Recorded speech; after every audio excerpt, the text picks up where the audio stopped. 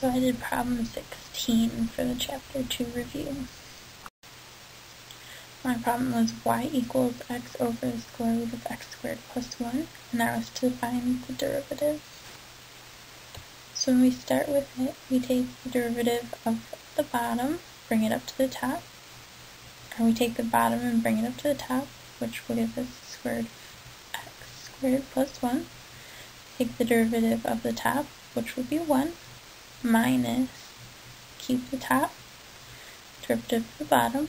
which will be x squared plus 1 raised to the 1/2, divided by x, the square root of x squared plus 1, all squared at the bottom. Now, to take the derivative of the second half of the problem, we take the 1/2, bring it down to the front.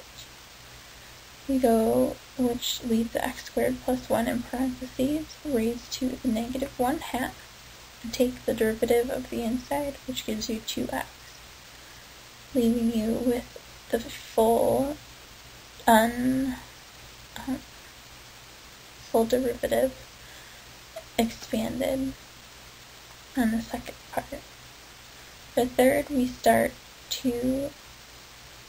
minimize or clean up the problem, which will leave us with x squared plus 1 raised to the 1/2 minus x squared times x squared plus 1 raised to the negative 1/2 all over x squared plus 1.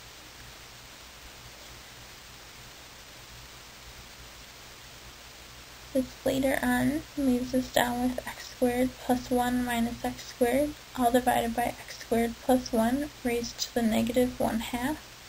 times x squared plus 1, and your final answer